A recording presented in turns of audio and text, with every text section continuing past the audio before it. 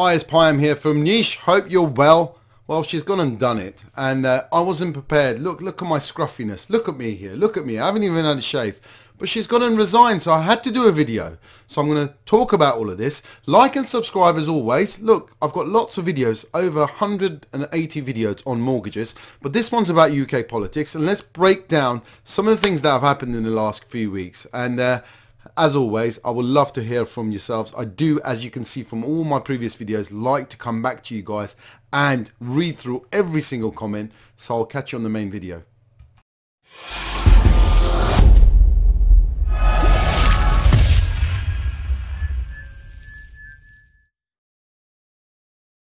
I've been away actually. I've been away in the States for the last 2 weeks since I did my last video. And I've been watching what's been going on, and I could say I told you so, but in fact I will say I told you so.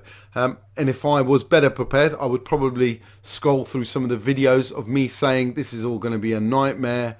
These guys are going to do U-turns left, right and centre. She's not going to last. And I did say that in my video. So if you wanted to go through it, for the sake of clarity, you can go through my past couple of videos.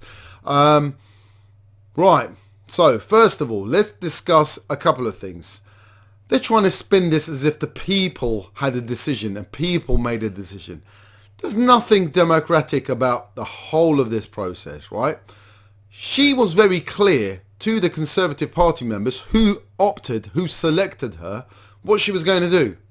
She was very clear from the start what she was going to do. She told them their plan, and they decided that that's the plan they wanted to go for.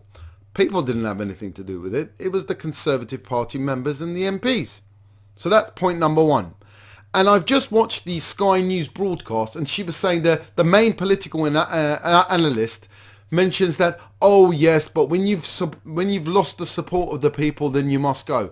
Can I just make it clear? Had nothing to do with the people, right? The people do not support the government, full stop. Okay, right now. Opinion polls are all over the place in terms of where the government is, but they don't want this government. So it's got nothing to do with people. The government will probably carry on. They'll probably give someone else the option. It had everything to do with the markets and nothing to do with the people. It had to do with the financial markets. The financial markets decided that they didn't agree with what they were going to do, and then made the decision. So what this has highlighted is it's got nothing to do with the people, and it's all got to do with the financial markets and the people that will control the money markets, and they have ultimately the say. So all of this, politicians saying what they're going to do, being principled, having a plan, the Chancellor having a plan, the Office of Budget Responsibility, all of those entities and the various entities and the parties and the cross-reference committees, all of that has got nothing to do with it, right? This is highlighted. The money markets call the shots. The money markets decide what you're paying, basically. The money markets decide how much electricity and gas you're paying for. The money markets decide what you're doing on your mortgages. The money markets decide who your Chancellor is.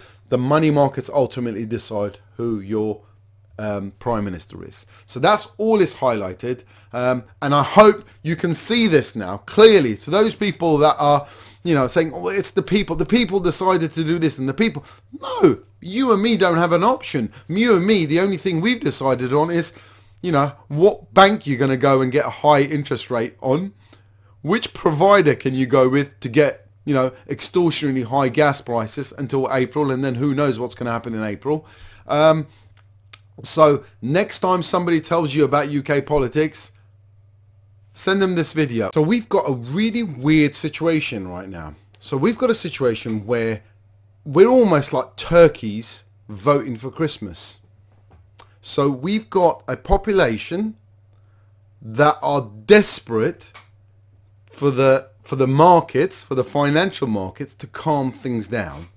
So what we're doing is we're voting for more austerity. We're voting for higher taxes. We're voting for cuts to our public services. But that's what it means. So basically, this whole situation has highlighted to me personally of how things can work. So you've gone from a population that want stability. They ultimately want lower cost on mortgages and lower cost and stuff. But we've got round the circle, through the media, through how the markets work, of desperately wanting someone to come in to give us some stability. Now, what does that actually mean? That stability comes at a cost, right? That stability will come ultimately as a cost to taxpayers, because somewhere down the line, this is all has to be paid for. And what's going to happen is we're turkeys, we're asking for higher rate taxpayers. We're asking for public services to be cut. We're asking for some of the benefits out there to be cut to some people, okay? We're asking, so we're actually desperate as a population because we want security.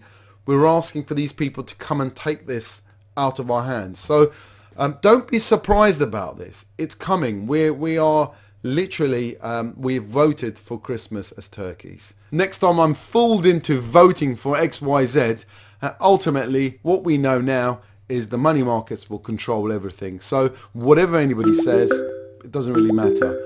Those guys make the decision. That's about it. It's a short video. Let me know what you think. Let me have your comments, and then we'll take it from there. And I am going to try to do a good video on the best rates right now, because it's madness. So best mortgage rates on a 2 and a 5 year fix, and also what they were in the last couple of months and what they were last year as well, so we can do some comparisons and where we think things are going to go. But as of this video, it's all over, it's all ended. Let's see who the next Prime Minister is, and then we'll take it from there. And I have just one more thing. I've put a poll on my channel asking subscribers where they feel the interest rates will be in the next 1, 2, 3, 4, 5 and 6 years time. Take care, all the best.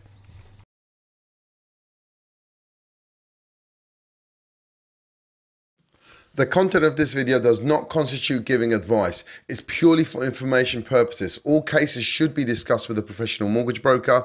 As a mortgage is secured against your home or property, it could be repossessed if you do not keep up mortgage payments. Niche advice is authorized and regulated by the Financial Conduct Authority.